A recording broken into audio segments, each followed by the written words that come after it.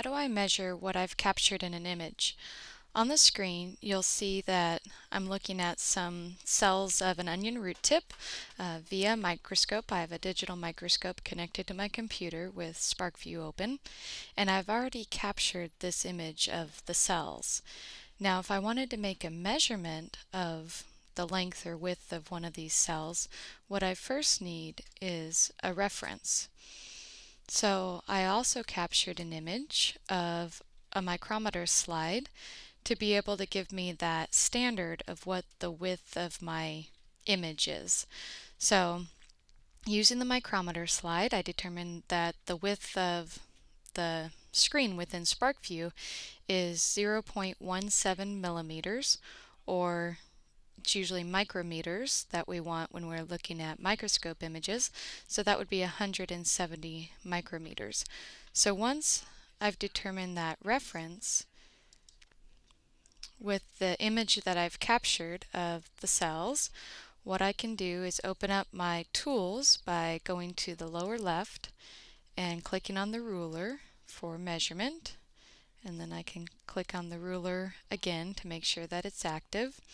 And then really I can click anywhere on the screen and then I can adjust that line that I'm dragging across.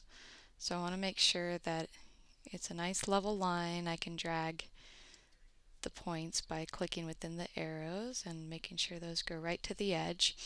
Now, I know it's difficult to see on the screen there, but right now my measurement is given in px, or pixels. But remember, I want to change that to millimeters or micrometers. So I can click on the end of one of the arrows and it will bring up my measurement properties window. So I'm going to change the 638 pixels to now be what I determined from the micrometer slide, which was 170 micrometers. And I can use the symbol button to bring up a keyboard to get micrometers. I can use my regular keyboard for the M. And I can click OK. So now I've set that the width of this image is 170 micrometers. And then I can grab the ends of those arrows and I can adjust those to other points on the screen. So for example, maybe I want the height or length of this onion cell. And when it goes to that new measurement, it keeps it in the units of micrometers. So this is a cell of 29.84 micrometers in length.